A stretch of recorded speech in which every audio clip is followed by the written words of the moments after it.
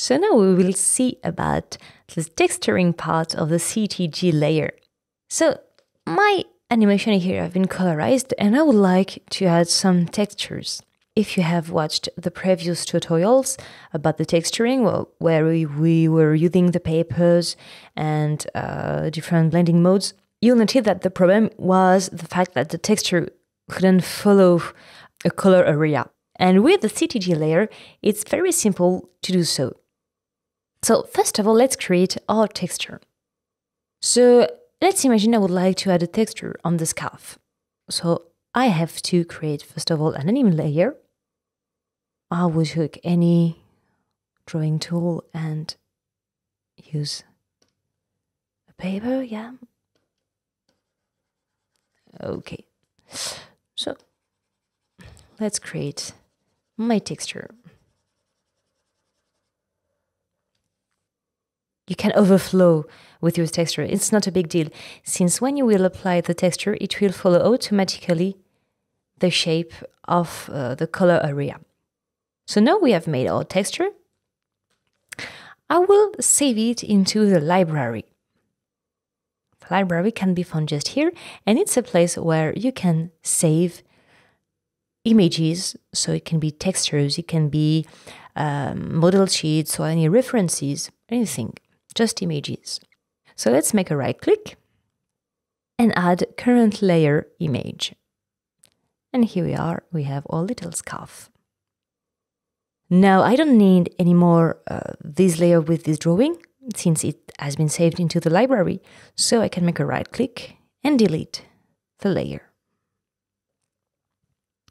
Now I'll go back on my CTG layer and I will click on the little palette to open the texturizer. So first of all, I have to define and add my texture. So I open the library and I double click on it. And then I have to define the tracking zone. The tracking zone is the zone, the color area we will follow. So here I will follow two areas, the two colors for the scarf. Then we can decide the render area. In my case, the render area and the tracking zone will be the same. But in some cases, for example, if you have a stain, a wine stain on a t-shirt and it goes on the truther, it's easier, for example, to follow only one color, the color of the t-shirt, but when you will apply the texture, so the render area, you will check the color of the t-shirt and the color of the truther. But here it's not. Here, the tracking zone and the render area are the same. And so let's start. You'll notice here we have a strange little grid that just appeared. And here the tool panel has changed to show the Texturizer Options. So we can define the size of the squares. So the bigger the square are, the more rigid they will be.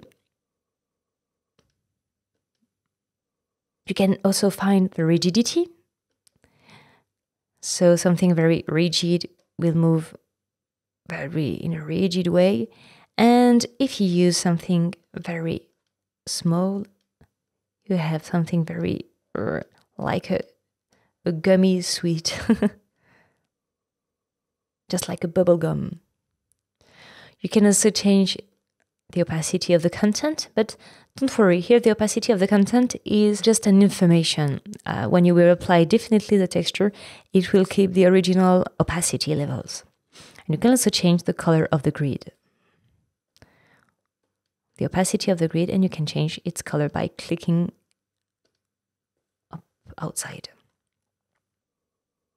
Here, actually, since my scarf always have more or less the same size, I can activate the tracking, the auto tracking. It means automatically the texture will try to track the colors and fit automatically to the good place. And so I just have to click apply to see the change in real time. So you see the grid always try to fit a little bit. When auto tracking is enabled, you can't change its position, since it tried to auto-trace automatically.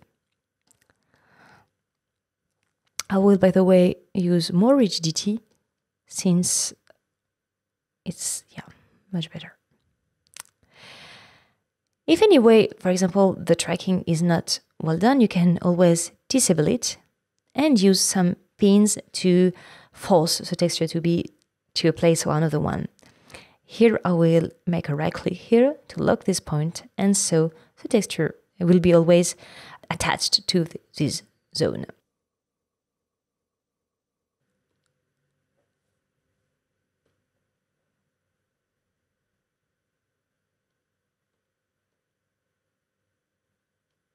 You can, by the way, mix the pins and the auto tracking if necessary.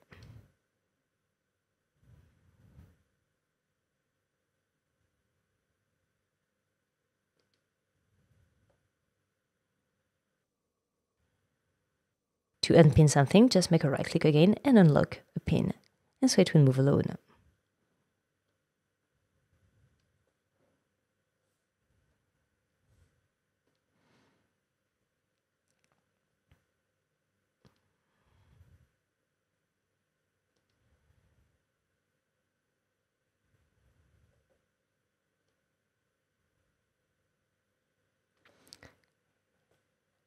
And let's enjoy the results.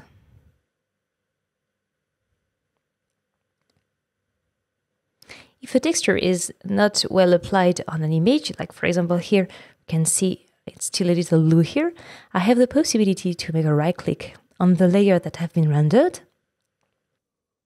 modify texture application, and reapply it by myself.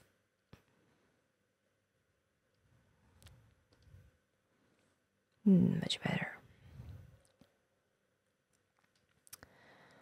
Once the texture has been applied, you still have the possibility to change the texture. So let's imagine I would like to reapply a new texture. So again, I will create a new anim layer and I will create something else like,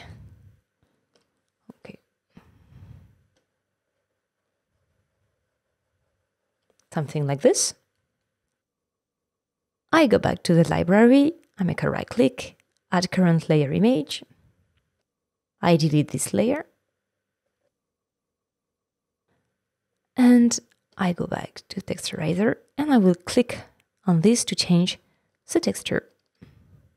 And then I can start, and this time I have nothing else to do than watching, since the tracking has been already made, and so the scarf will move alone. The texture from the scarf will move alone. Enjoy.